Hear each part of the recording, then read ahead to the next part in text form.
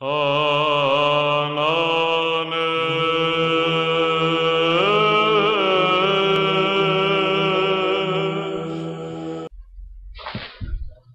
there! Today I would like to talk about fountain pen books. Now, this is not a topic that everyone will find interesting, but I think there are some of you out there who are like me and who enjoy reading an interesting book. Now, I'm not going to talk about novels. Today I'm going to talk about books about fountain pens.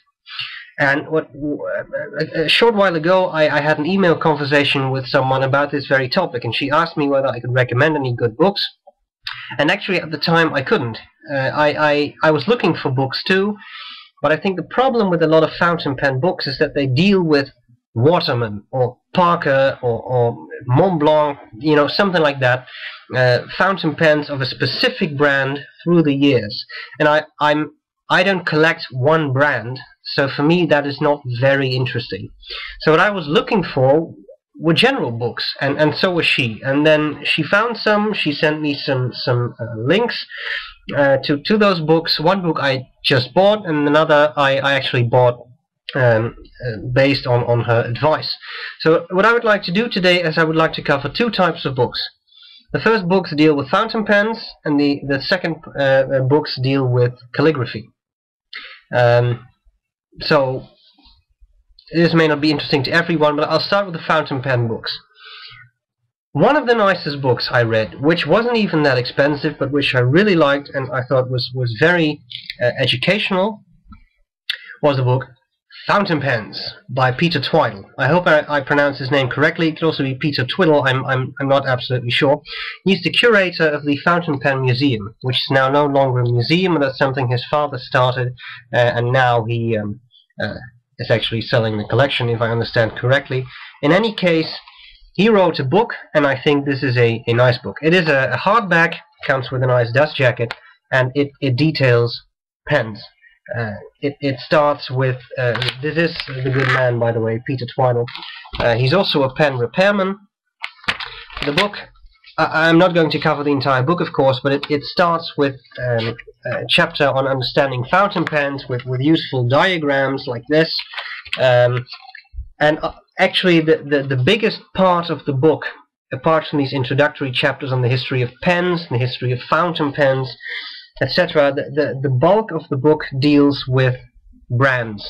So it's like an encyclopedia. You look up a specific brand. Let me see whether I can find something here. I'm just leafing through it right now. So here we have While Ever Sharp.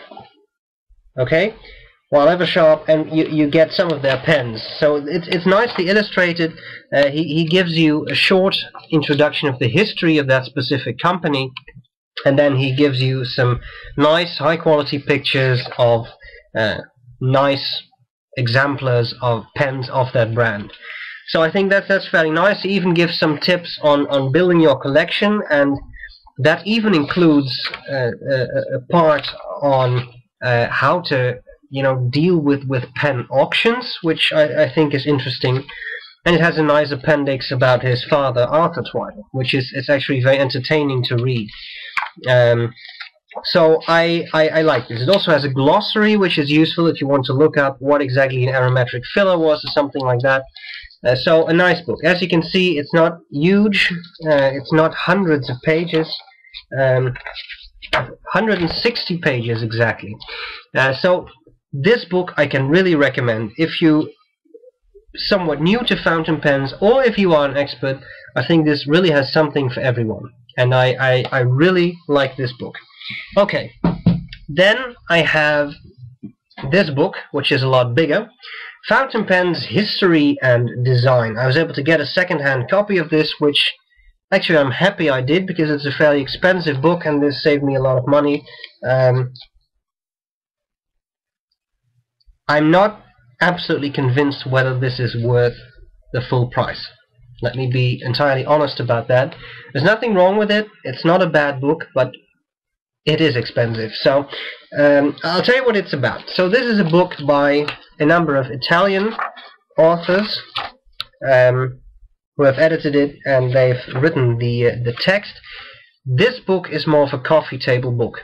So if you are looking for nice pictures, this is the one. It has some interesting things. Again, the bulk of the book is, I don't know what they call it, something like 100 years of fountain pens.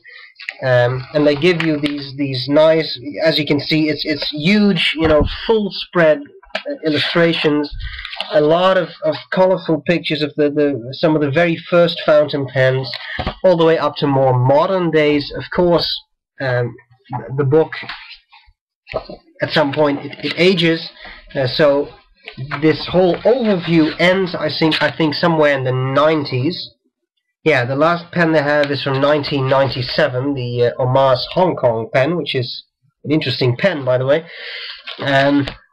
What I like about this book is that it has two fairly original chapters. One is about calligraphy, which I think is kind of interesting, because I like calligraphy, and it doesn't really deal with, it doesn't show you different alphabets or anything.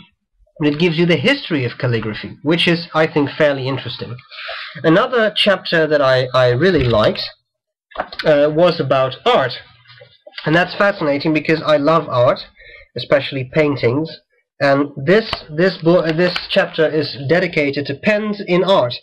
So you get all kinds of paintings that actually have pens on them, starting with the Romans and going up to much more modern painting style. So I think that's fairly original.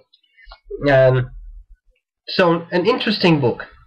I like this as a coffee table book. It's if nice pictures is what you want, consider this one.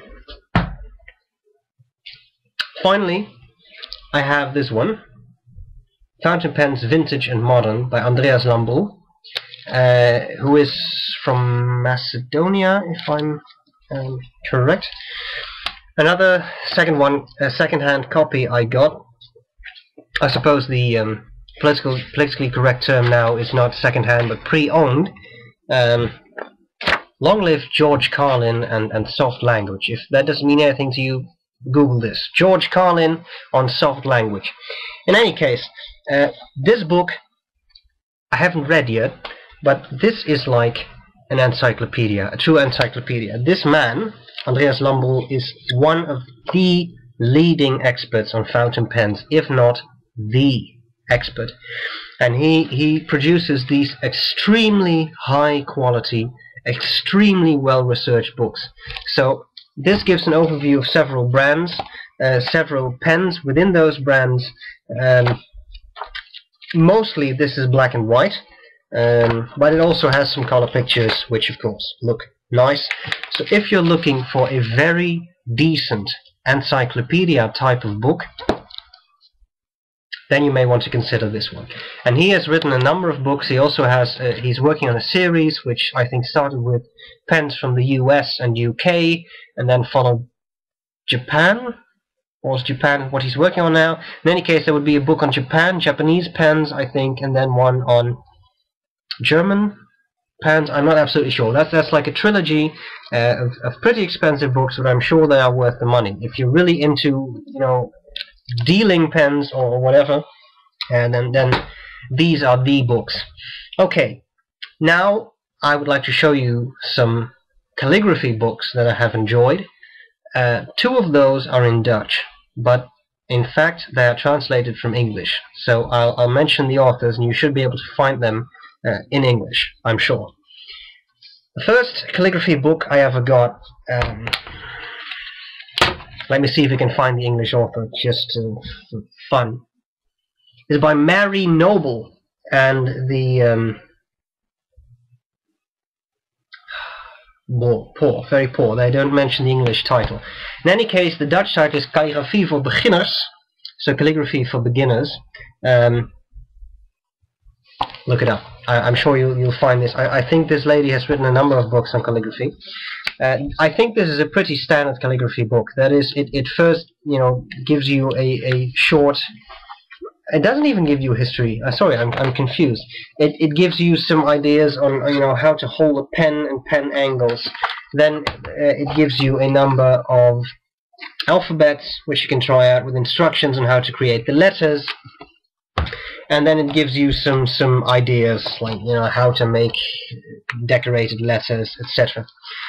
An interesting book, not a very long book, but it's entertaining, and it's well written, and it gives you some really nice examples of calligraphy. Now, one book I probably liked even better. Again, this is a Dutch translation. I just happened to pick these up at an art exhibition, actually, which is what got me started into calligraphy. It's again called Calligraphy, een praktisch handboek, which is a practical handbook. I think the English title was something like the Calligraphy Encyclopedia. Let me see if I can find the original title in the book. The original title was The Practical Encyclopedia of Calligraphy by Joanna Lawrence. So that is Lawrence as in L-O-R-E-N-Z. I'll put the names of the people on the books in the description. Okay, so this book, this truly is like an encyclopedia. I mean, this is a pretty massive hardback. This one does give you a short history of calligraphy. Then it gives you a number of alphabets, more than the other book, the first one I've just showed you. Again, some nice stuff. And then it gives you, it even deals with embossing, I think, and it gives you a lot of ideas on how to apply calligraphy. Like, you know, you can make these artful type of things, which is interesting. So this is a much more extensive book. I thought it was well written, and it gives some really nice information. So if you're looking for a very, like a large text with a lot of information, you may want to consider this one. Okay, then finally we have this book, which is an English book, Mastering Copperplate Calligraphy, a Step-by-Step Manual by Eleanor Winters. I've read this partially. I never got very far, as you have probably noticed from the copperplate I do in occasional videos. This book is printed on somewhat cheaper paper. This is not very glossy. It's not the greatest paper. It's a nice book. Don't worry about it. As you can see, the writing examples are very clear. So don't worry about that. I think this is an interesting book because the author here shows you how to do copperplate clearly, but she also shows you what not to do. So typical mistakes you can make, of which I probably make a lot. But in any case, I think this is a very useful and nice work. Especially it really contains a lot of information. So if you're interested in copperplate, which looks like this, then you get this book. Okay. There are more fountain pen books out there. These are the ones I own. These are the calligraphy books I own, and that's it. So what I could really recommend fountain pen lovers of any level is to get the Peter Twiddle book. If you are a new fountain pen user, you're not sure which pen to buy, consider getting this book. It is not ridiculously expensive, and it is a wealth of information, not just about fountain pens, but about how they work. I think even a bit about inks. So that's really useful. And don't forget, this guy is a fountain pen repairman, like his father was. So he really knows his cookies when it comes to fountain pens. Okay, so that was it. Happy reading. I hope this was useful. And that's it. So see you later. Bye bye.